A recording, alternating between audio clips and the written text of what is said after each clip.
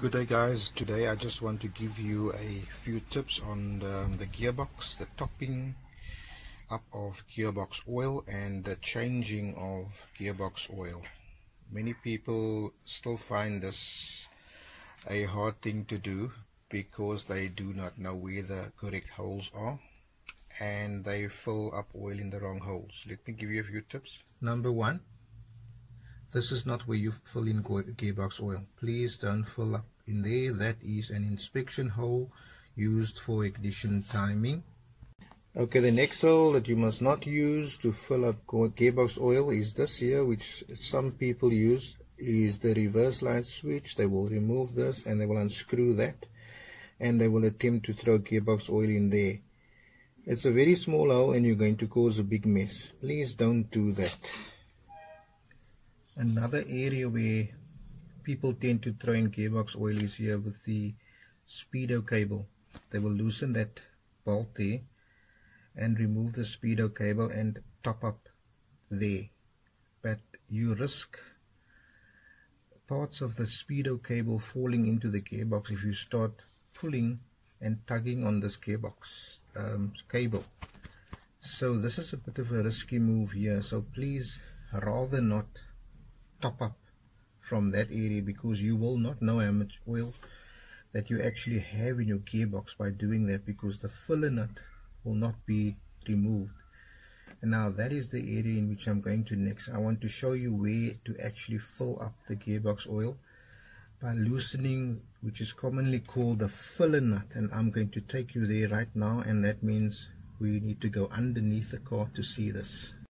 Okay, so I'm underneath the car. So this is what is commonly called the filler nut. This is the area, this is the nut that needs to be loosened to fill up with gear oil or to top up. As you can see, it's a 17-inch type Allen key tool that you would need. But many people become very creative and use and make their own tools, you know, like the back of a 17-inch bolt. So the idea is, once you've removed this and oil runs out of here, gearbox oil run out of here, you will know that your level is correct. If nothing runs out, then you know that you need to top up. So when you top up, you throw oil in here, you'll insert a little pipe in here and you'll throw in some more oil, and then as it seeps out, you know it's reaching its level. So that is basically how you would top up your oil level, and thereafter you will just close this tightly, and that is basically how you top up your gearbox oil. Okay, that was a top up, but now, for example, if you want to do a full gearbox oil change by draining the old oil, you will have to go to this nut here, which is a similar type nut which I've just shown you, the filler nut.